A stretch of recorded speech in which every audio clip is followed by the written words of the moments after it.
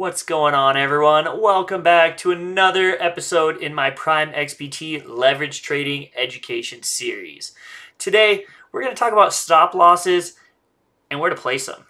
All right, I'm going to take a deep, in-depth look at them, and I'm really going to help you guys understand how to place your stop losses. All right, I know in this series I already made one stop loss video, which you should definitely check out, but we're really going to talk basic how to place a stop loss and why you place it where, etc., etc. Okay, but if this is your first episode in my PrimeXBT series, make sure you check it out, you guys. There's like risk management videos, calculating position sizes, when you're leverage trading. I've got how to take profit. I've got that stop loss video, as I mentioned, and so much more. Also, if you want to check out PrimeXBT, there is a link below. You can get up to $7,000 bonus on deposit bonus and BTC. So make sure you check that out. I really appreciate you guys' support. And let's just get into this video, all right? So the biggest key, we're going to clear out everything here. The biggest key for a stop loss, let's make this big. It's going to be annoying because I'm going to have to make it smaller next time I try to type in here when I'm doing it for my own charts. But anyway, the biggest key to stop losses and where to place them is... What if I just did that for like 5 minutes and you guys just sat here waiting for me? I'm just kidding. Okay. Anyway, invalidation levels. Invalidation. Okay. I'm a visual learner. Some people are visual learners, so this is going to help them. Stop loss below invalidation levels. You guys get it? Is that clear? Stop loss goes below invalidation levels. Okay? So, the reason you are getting stopped out all the time is because you're either A, going too big, too soon, all right? Or you're B, not putting your stop loss below your invalidation. So let's just say, all right, for Bitcoin's sake, all right? Let's say that your invalidation for a trade, and this is just hypothetical, we're just going to take this little wick here, and we're going to say below this wick is your invalidation for this trade, okay? Now what happens is, look at this percentage. So let's say we're longing, and our target's going to be 34K, all right? So let's just say you get this breakout, you get this hold, and we're going to enter here, and our invalidation is technically 5%, right? Okay, so this is a good risk to reward, as I've stated in some of my other videos, so make sure you check those out. But anyway, it's a great risk to reward, 5% risk, 13% reward. But the problem is, a lot of you guys, you go too big here, okay? You go too big, 5% risk. Let's say you go all in here. We don't want to risk 5% of our account on one trade, okay? Very rarely are we going to do that. So that's too big. So what happens here is you get in, it goes up, and you're like, oh, this is awesome. I'm glad I went big. And then it breaks down. You're like, oh, I'm still good. It drops here, and you just cut because you're like, this is a bearish daily close. All right, let's get rid of this. You're like, this is bearish. Look at this close. It's going to go straight down. I'm already down 4% on my position. Look, I'm already down 4%. This is a big position. I got to get the hell out of here. So you close. You're like, what's an extra 0.5%? It's going to hit anyway. And what happens? It rebounds. Okay? And you're actually back above break even now. You're in profit. Okay? So you went too big. All right? And you didn't wait. You didn't let your stop loss go to invalidation. All right? So one way you can fix this, right? What do I do in this situation? Well, one thing you can do is you could say, all right, well, ideally, I'd love to get in down here. I could do a large position with 2% risk, okay? But you're like, oh, it could break up first, okay? So what do I do here? Well, maybe I just put a small position in. I say, okay, I'm just going to do a small position here. 5% risk is a lot, so if I do a small position, it lowers my risk, okay? It drops, and you're like, my risk is low. I'm going to let this run. And it bounces back up now. And then now you're back in the lead again, right? So one thing you can also do is, let's say you do have your invalidation here. And if you do go small, you can say, wow, this is very close to my invalidation level, right? And if I enter a new position here, very close to my invalidation level, look at this. Look at this risk to reward this gives me. Because now my risk is 0.5% and my reward becomes 15%. So I went very small here. I'm in a great position here, and I could say, you know what, screw it. I'm going to double down here. That first position was tiny. It's not down very much. I'm down less than 0.5% on my portfolio or whatever, okay? And you could say, all right, well, I may as well just get into an extra position here. And then now, what does that do? That lowers my average cost, okay? So my average cost when I entered this position is right here because that's where I entered, right? Okay? But entering down here, same size, moves my average cost to half. So now, when it goes back up to this break-even level, I'm actually up 3% almost on that position now. Well, sorry, about 2%, okay? And if I don't feel too confident about it, I could say, you know what? My average position is here. I can either A, put my stop loss at break-even now. B, I can take partial profit, leave my stop loss lower, and it's a risk-free trade either way. And, you know, in these conditions, sometimes it's best just to play it safe. Anyway, so, or maybe I say, okay, actually, you know, this is actually a resistance here, and I think we're going to go back down. Now, again, this is all hypothetical, you guys, but I think we're going to go back down, and I'm in profit here. I'm just going to go ahead and close. This ended up being a nice profitable trade. I made 2% on a, you know, on a half-size position or whatever. It's a great profit. I'm good. I'm done. I can sit out now. All right. So that's one way to do it. Now, how do I figure out those invalidation levels? Right. That's kind of the key. So you need to understand chart patterns, candlestick patterns, how candlesticks invalidate. I do have some videos on this in my Bing X series, so the Trading for Beginners series. So make sure you check that out too if you're struggling with candlestick patterns and whatnot. But basically, let's zoom out here, all right? And let's go to right up here, okay? Because this is a trend reversal candle. We'll zoom in on this. It's a trend reversal candle.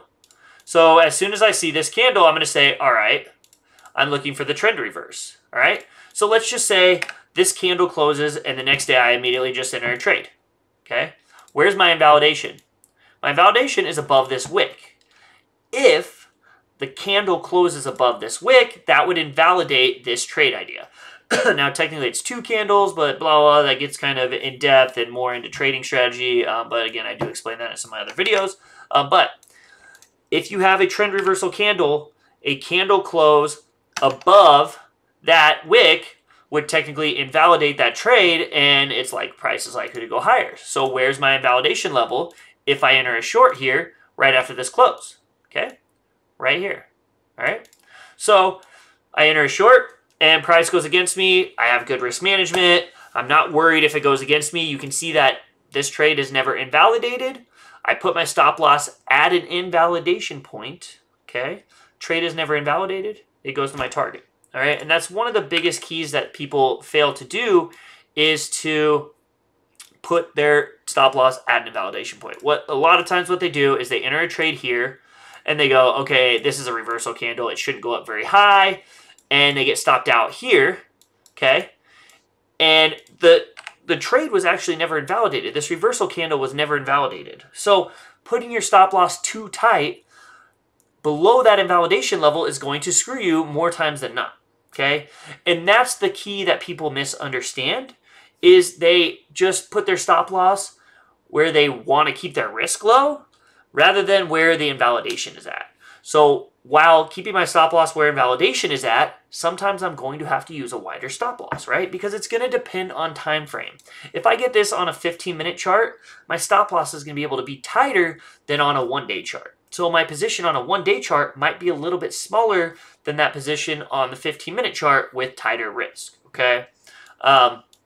So that's one of the biggest things I see people do wrong is they go too big. They have a setup here. They read the setup. They know where the invalidation is, but they want to go bigger. I know my invalidation's up here. I want to go bigger. I'm going to put a tighter stop loss, play it a little bit more risky, and I'm going to get stopped out too often. So I need to understand the rules and restrictions of the charts, of the invalidations, and say, okay, look, this is my invalidation. Price can definitely go up higher there, okay? There's nothing telling me that price can go higher, and honestly, price could have wicked. Woo, woo, woo. Where are we going? Where are we going? Price could have wicked up here, closed back below, and it still would have been valid.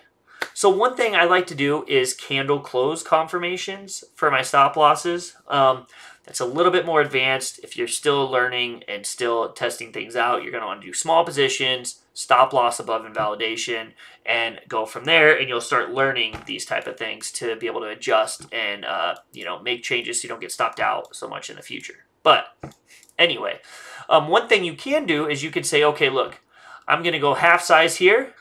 If it goes higher, I can add. Or you could say, I'm going to look at lower time frames. And lower time frames actually show we might go up a little bit higher. So then maybe instead of getting an entry down here, you get an entry up here a little bit higher on this wick, which you can see now that reduces my stop loss to 1.2% rather than 2.5% if I get in right on the candle close. Okay, so that's one way to do that. And the key here is we're putting stop losses above invalidation levels, okay, if I'm shorting. And I do have actually a video on how to short as well, and you would actually see a setup just like this, which basically nailed the top here at 48K. But anyway, so make sure you check out that video too. But anyway, so here's another good example where if you miss this top here and you get this breakdown, you say, okay, this was a top, this is a breakdown now, and I'm going to look for a retest to short. Okay, so you short here or wherever, and your invalidation level is going to be a close above. For most people, for a lot of people, it would be up here. Your invalidation wouldn't change, and technically that's correct. For me, I do like tighter stop losses, and I'm a little bit more particular about my entries and things like that. So for me personally, I would not like to see a close above here, okay? So my invalidation personally would be a candle close above this line, or technically two candle closes, but when I have one candle close, I kind of have to look at lower time frames and say, okay, how do my lower time frames look? Am I getting signals that I don't like, that I need to close this, or do I think this could end up being a fake out? Yada, yada. Again, that's a little bit more in depth, but I do like to mention that just a little bit. But anyway, so my invalidation would be a candle close above here. A lot of people's invalidation would be a close above here because that would be a higher low, right? And again, I have videos for trends to help you figure out what higher lows are, lower highs, and how those make trends, okay? But anyway, so this is a high, and then you have a higher high here, and that would invalidate a lot of people's shorts, okay? So mine would be here. You can see that my short invalidation would never have been triggered, so I never would have closed here, but I do monitor closely if it gets into my level, and that's why I also, can't go extremely huge big and chase here, and why you have to wait for entries, because if you chase down here, all right, you just chase down here, your invalidation is 5% again. And that's what a lot of people get in trouble too, is chasing, all right? Let's say that this is a great setup and your invalidation is here and this just nukes on this open. Let it nuke, right? And it actually did nuke and it rebounded. If you miss your entry, you don't chase it, you just find another entry, right? You just wait, and maybe the setup is over and it just goes down. From here, it just goes straight down and you missed your trade. So what? Okay, go to a different chart, find a different chart, find the same setup somewhere else. Maybe you can find the exact same setup and it's lagging, and maybe you find a chart that is right here and just did this, and Bitcoin's already down here, and you find something else that's like right up here, and you can be like, oh, sweet, this is the exact same setup, great risk to reward, my invalidation is close, I'm going to hop in on this, okay? So another thing is patterns, all right? So the next and probably the last thing we'll talk about here is patterns, and basically putting your stop loss below the invalidation of a pattern, okay? Or below or above, depending on what it is, okay? So here, we actually have a really nice rising wedge, and it was kind of a fake out, but we can look at this for what it is and say, here's a falling wedge, okay? It's a falling channel, and technically, your target's just going to be from top to bottom. Here, let me do it this way so it matches with the chart. Top to bottom. Top to bottom, yeah, that makes sense. Bottom to top, okay? And the breakout, your target's going to be here. So just technically for this pattern, your target would be reached, okay? And what you would do is you would just put your stop loss below this breakout candle, okay? That's your invalidation. So if we close below my breakout candle, trade's invalidated. Simple enough, right? Okay, I enter on this breakout or this retest somewhere in here. My stop loss goes below here, okay? And my target is where that line was at, the measured distance here. Bam. That's a great risk to reward. Okay, 3.7. That's a little, a little bit higher than I'd like to see, but again, not terrible. I can go a little bit smaller because I usually like 1 to 2, so I'd like to see 3 to 6 here. For me personally, I would probably try to find a tighter stop loss, okay? But again, that gets risky. If you're newer, you should definitely keep them at your invalidations because this is technically invalidation level. And so for this kind of risk reward, you just, you wouldn't be able to go as big on something as if maybe this was a smaller breakout candle. Okay, like let's say this candle was a little bit smaller and it breaks out here, retests lower, then you can put your stop loss tighter, right? So on these breakouts of patterns like this, it's basically your stop's going to be below the big breakout. That's how I do it, is below those breakout candles. Again, here, where's my invalidation on this? Look at this. This is a trend reversal candle, right? My invalidation is above that line. All right, it's pretty straightforward. This is also, we kind of talked about, this is kind of a trend reversal candle, halfway a doji, but it's still a trend reversal candle. We talked about this. Look, yes, it wicked above, but it did not close above that level. No invalidation on this short idea, and this short would have played out well if you were shorting this rejection or, reversal candle. So let's say we have an inverse head and shoulders, okay? So left shoulder, head, right shoulder. Okay, you play that neckline. And when that neckline breaks out, all right, that's where you're going to look for entry. Now, technical invalidation is below the right shoulder. Okay, I usually like to play a little bit higher up, either if it's like on a big breakout candle or something, like if the base of this breakout candle, like I just showed you, starts here. Okay, and then that candle breaks up. Then I usually like to do the base of that candle, because if the base of that candle breaks below, then usually you go back pretty low anyway and get some sort of fake out, and then you have to get in on another retest, right? So again, target for head and shoulders or inverse head and shoulders is like this. So if I go below that breakout candle, which happens to be right here in this scenario, then bam, I'm getting like a 2% risk to a 17% reward. If I'm going below the right shoulder, I still have a great risk to reward, smaller position size, and a lot of times, a lot of you are going to get stopped out on like wicks and things here. So maybe it's best just to play smaller positions. And over time, if you're playing your stop losses at invalidations, below invalidation for long, above invalidation for short, over time, you're going to make a lot more money, even if you're using smaller position sizes, because you're getting stopped out less. And that's kind of the key here, is you want to get stopped out less. I don't care how much money I make on a trade. It's more like how much I'm losing, how much I'm risking. And if I'm risking a lot and getting stopped out a lot, I'm going to be losing a lot of money. If I'm risking a little and getting stopped out a lot, those losses can still add up to be a lot of money. Now, if I'm risking a little and not getting stopped out very often, I'm making money, and the more money I'm making, the more I can compound it, and the bigger positions I can take there on in the future if I'm compounding an account. And what I mean by that is, let's just say you're risking 1 to 2% on your account at all times, and you start with a...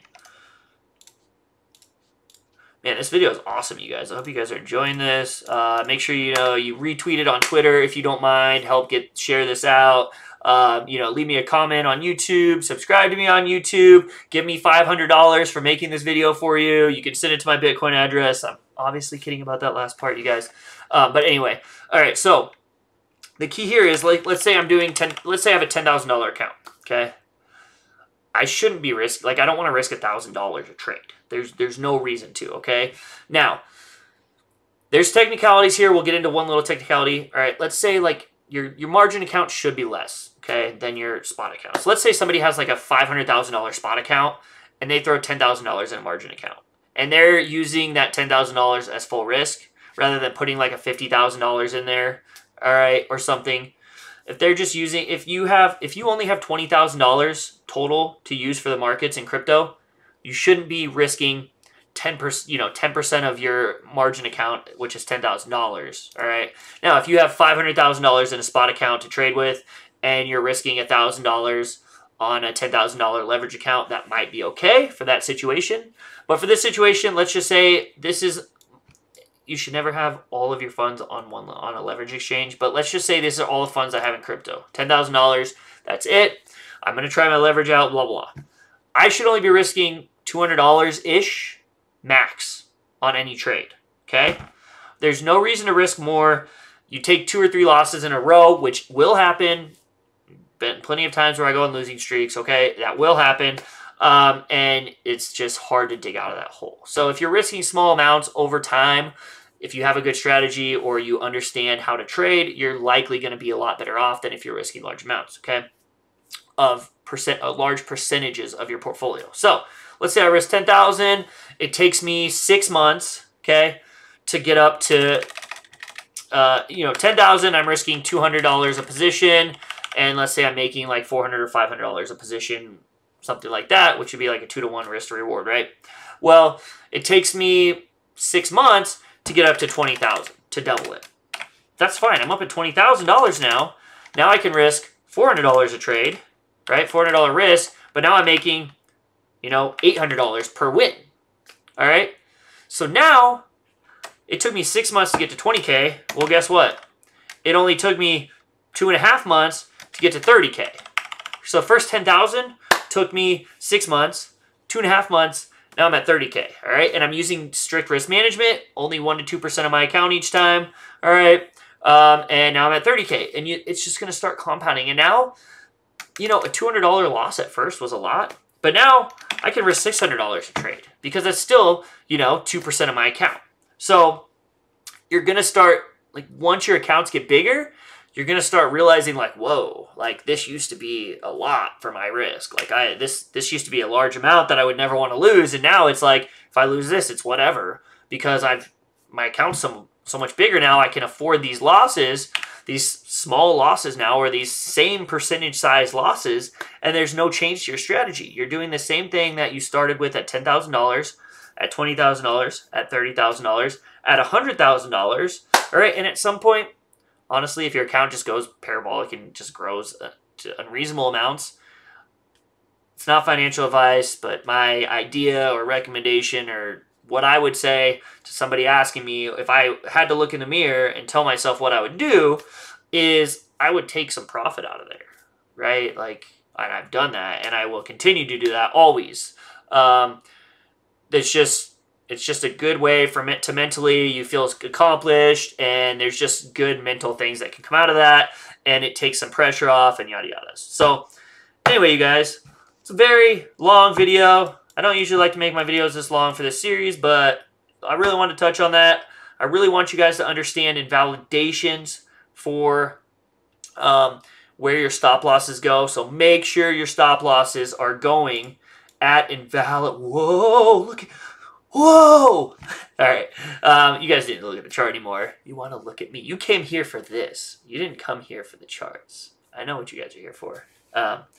Anyway, invalidation is key, you guys. Make sure you're putting your stop losses above invalidation. Make sure the closer you are to invalidation, you can use larger position size. Further away you are from invalidation, your position size should get smaller. And you should be looking for patterns or familiar candlesticks, chart patterns, or setups, something that you can familiarize with and have a clear invalidation level. If you don't have a clear invalidation level, then you don't know where to put your stop loss at, and you're guessing.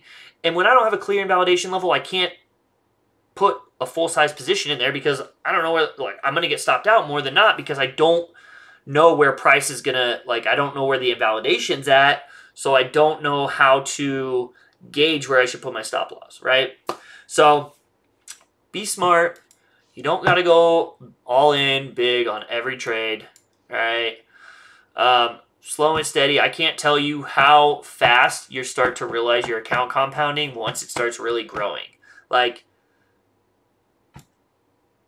It's insane, you guys.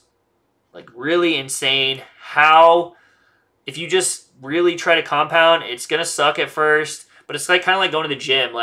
You work out for 3 or 4 weeks or a month, 3 or 4 weeks or a month. Yeah, that's not the same thing. You work out for 3 or 4 weeks or a couple months, and you're like, why am I going? This is not doing anything. I don't notice any changes. But then all of a sudden, you're like, whoa, I kind of got some abs coming in, right? Or, you know, well, none of you guys have girlfriends, but, you know, your metaverse girlfriend goes, oh, look, your shoulders are looking a little toned there, guy. So you start to notice it, you're like, wow, this is actually rewarding. Now I'm going to keep doing this. And then you're like, oh, man, like, you know, everything just starts happening faster. You're like, wow, my abs are really looking good now. And that took half as long as it did to even start seeing results, right?